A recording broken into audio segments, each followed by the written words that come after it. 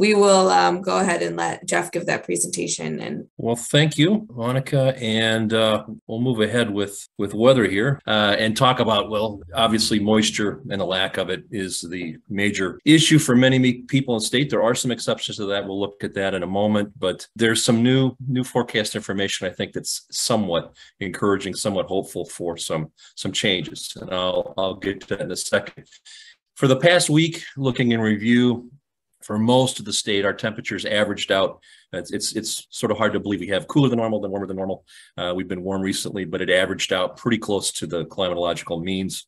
On the left-hand side, you can see that. A couple spots a degree or two below, a couple in the far north that were a degree or two above. So close to normal. The pattern we've had with our degree day accumulation beginning on the 1st of May on the right-hand side, that pattern we've seen the whole growing season, and that is a little bit of a deficit in the far northern part of the state, in upper Michigan, and a little bit of a surplus, especially as we get down towards the Indiana and Ohio state lines. There we've got a couple hundred units, so a few calendar days ahead of normal in the far south, a couple behind at in the far northern part of the state.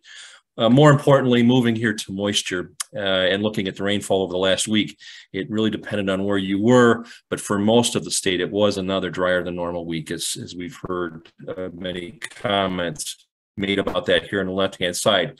A couple of things I think that are worth noting, and this does not include some of the rainfall we saw yesterday, which was it was tempting, and it was one of those things of wishful thinking. The sky darkened, but it was really scattered, and the amounts really had to look to find anything significant. Most places got a trace or a few hundredths of an inch, or not much. But this goes through yesterday morning. The week before that, and you can see across the southern part of the state, especially the southern two tiers of counties here, we picked up meaningful and really significant rain, and that really has been a game changer for that part of again, I would say the state. In some cases, more than 2 inches fell over the last week. So conditions there are very different in many instances than they are further north. And as you do move north, you can see large portions of the northern half of lower Michigan, little or no precipitation. That was also true for portions of upper Michigan as well. So again, it just depended on where you were. Right-hand side here, these are 2-month totals. So this is basically the last 2 months from late May through June and July up to present. And this is expressed in terms of a percent of normal. And this tells the story of a lot of what we are currently seeing or dealing with. All of these yellow and brown colors here are indicating deficits. In some cases, they're less than half of normal. In terms of actual water, what are we dealing with here? In most of this area here, from northern lower down into central lower, especially east central lower, we're dealing with deficits on the order of about 2 to 4 inches.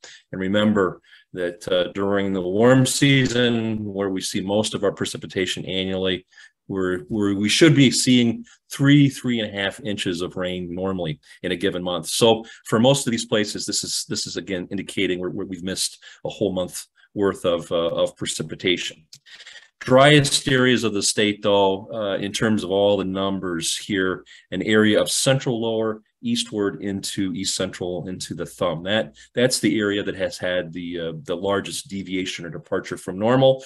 But depending on the soil types, we have areas further north and northern lower with coarse textured soils that are suffering from fairly significant moisture stress at this point, just because they hold less water. Move into that here and I don't want to belabor this. Again, everyone can look outside and see, but current soil moisture conditions, this graphic here is indicating water in the top meter, so the top 3 feet approximately of the soil profile. And again, I think this really identifies the area fairly well in Michigan. Central lower is really where the dryness is most acute, especially in the thumb. In portions of the Saginaw Valley, you can see the very dark colors here, indicating that the dryness now at this point in time is fairly significant in terms of historical standards and where we've been in the past. On the right-hand side here, I have the Evaporative Drought Demand Index, or EDDI, is the acronym used here. The current values up on the top, and you can see Michigan has really gone quickly into drought-type conditions, again, especially over central and northern lower Michigan. The graphic on the bottom is the change in the last month of this index. And the other issue here is it's developed very rapidly. I showed you the 2-month precip total, but the symptoms and with the lack of water here have really accelerated over the last few months, or last few weeks, sorry. And you can see that here clearly with the browns indicating a drop in at least one category. And again, in some cases now we are seeing drought conditions moderate, even to some severe drought on droughty soils. The drought monitor, the latest version that we have, there'll be a new one here a little bit later this morning. About 40% of Michigan now by area is in an abnormally dry category, most of it in a D0, abnormally dry. But we do have some D1, moderate drought right in the middle of the lower peninsula, Gratiot County and surrounding counties if you want to get down to the specifics, but it also extends again over into the northern thumb. And I'm sure we will see probably some expansion in that here as the new map is issued today. So one last thing too about this, Michigan's not alone. And you can see a lot of other areas of the Corn Belt, notably here to our south, across east central Illinois, portions of central Indiana, but also to our west, out over portions of the upper Missouri Valley and middle Missouri Valley here, eastern Nebraska, western Iowa, southern Minnesota. These are all areas that are suffering from lack of water. And again, I think several people mentioned this, Kurt and Manny. We are now in sensitive stages, especially for corn, as we come into silk pollination, and the water is really, really important at this point in time. And now I want to shift to the forecast because I think there is some hope here for something different that hopefully will help with, at least for some people, some lucky people, it will make a difference. In our forecast this morning, we had a cold front, fairly strong cold front for the time of the year, and a strong area of low pressure up here in Ontario moved past the state yesterday, and that's what caused all the scattered or isolated showers along with the very windy conditions. That front has gone beyond us, and it really wasn't much of, there's not much cold air. It's another really mild morning across much of Michigan with low temperatures only in the upper 60s, even low 70s, which is at least 10 to 15 degrees above normal.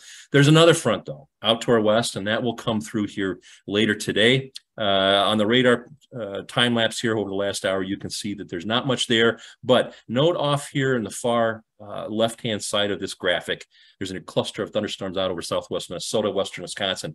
There's a little upper air disturbance with that, along with this front, and that will probably move through, that will move through southern lower Michigan here later this afternoon. We might see a few scattered showers with that, but as we've seen so much over the last couple of weeks, that will be the exception rather than the rule, and a few lucky people may pick up 1/10 of an inch, but many people will remain dry. Other than that, we are looking at another sunny, fair, windy day. The same for tomorrow, high temperatures, mid to upper 80s once again, which will mean a little bit higher than normal PET rates for the next couple days. Here's the map for this evening. I added this here just to show you, they actually do, the National Weather Service here in their progs actually does have a little bit of that shower activity with that system that's now out over Minnesota, Wisconsin, but 20, maybe 30% at best chance most people will remain dry. By tomorrow morning, you can see that frontal, that system moves off to our east, another pretty much a carbon copy type of day. Once again, could see some temperatures during the day approaching 90, especially with the dry surfaces here, but again, mostly sunny skies. Very, very strong. Now, for the change, what comes after this? By Saturday, you can see, and they've actually drawn in here a lot of green. That's not just a good MSU thing. That actually, there's a system, the next weather system moving in here for the weekend, I think does have maybe some of the best promise for widespread precip we've had in at least a couple of weeks. And I think it's a little exaggerated here. We will likely see increasing clouds for most of the state during the day on Saturday. The real chance for significant precip comes Saturday night and Sunday. And that'll be collectively all of this sort of diffuse area of low pressure along with the frontal boundary that will push from west to east across the state and probably lead to a couple rounds of showers and thunderstorms. Again, the first one likely will be Saturday night and then another on Sunday. And the numerical weather guidance here is pretty consistent with this. And the other important thing is that what we've lacked so many times with these weather systems, there's no water vapor, there's no moisture for them to work with. This one will have some Gulf of Mexico moisture. So one thing you will notice on Saturday is an increase in humidity. You'll be able to tell it. High temperatures once again up in the 80s to near 90, but with increasing clouds, and that should do, I think, the trick. How much rain? Well, put a couple of images up here. Here's the actual surface map as of Sunday morning. You can see that whole basically frontal boundary pushing in on Sunday, but precipitation probabilities up here above 80%. We haven't seen that for a while across the state. Best chances of the greatest probabilities of precip across northern and central lower.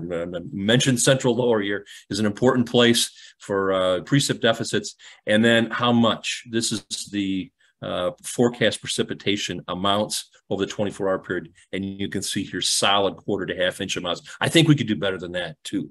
So Kurt and a couple other people mentioned, boy, it would make a difference just to pick up at least a quarter of an inch. This is really our best chance we've had in some time, Saturday and Sunday. So looking more and more optimistic that this will happen over the weekend at least. And of course, that's not going to end the issue with dryness, but at least it will put a temporary or help things on a temporary basis for the entire week. Now, after the precip chances here this weekend, we will see drier conditions once again and cooler conditions early next week, Monday and Tuesday, and then another weather system on Wednesday. And that brings us into the medium range because there have been significant changes in that here over the last several days. And I think they're good changes, I think, are more helpful changes. But you can see for precip totals for the week, and this, it doesn't even look like we're looking at the same maps as we did last week, but they have over an inch of rainfall. This is a combination from this weekend and plus what is expected to fall on Wednesday. Again, two significant systems. And so we could end up with a fairly good rainfall total here for the upcoming week. Potential evapotranspiration rates, given the warm temperatures over the next few days, will be at or a little bit above normal, about 0.2, 0.21, 0.22, maybe in the south, a little bit less than that in the far north, but still moving along at a fairly good clip. If the water were available, of course, in many places it's not, but this is what could evaporate if the water were available. Now, finally, moving this is another major, I think, take home for our forecast, because for the last couple of days, it has changed. The big change is the jet stream pattern over North America, and this big ridge that we've had parked over much of the western portion of North America and led to heat and our dry pattern here. You can see the axis of that ridge the forecast has shifted out to the west, out over the Eastern Pacific. And that's a big deal. That's a major deal for us because it allows really more troughiness over the eastern part of North America, including the Great Lakes region. And that's a significant change for us because it pushes most of at least the most intense heat to our south. It also provides many more frequent chances for precipitation. Even though it's northwesterly flow aloft, there will be more chances, more frontal passages, just more chances for precip. And it actually, for the first time in a while, it actually brings above normal precipitation back into the Midwest. Note that that's not just for Michigan, it's also for other portions of the Corn Belt that also are in some issues for lack of water. So that's another marketing factor. Everybody needs water here in our part of the world. And it looks like this pattern may bring that. 8 to 14 day outlook here for the first few days of August is essentially the same thing. So it's a moderation of temperatures down to near normal levels, maybe even a little cooler than normal in the north, but more importantly, more chances for rain and maybe even some above normal precipitation totals. We're watching. And one last thing about that, most of the different forecast model families, the one from the US, the European Union forecast, they're all suggesting similar things. So that's good. The lack of confidence is a little bit in terms of the timing of this. We've only seen this change of this pattern really for the last couple of days. It would be nice to have a couple more forecast cycles say the same thing. Hopefully they will. But it does indicate a change, at least for the end of July and August to something a little cooler and wetter than where we've been. So that's an important one.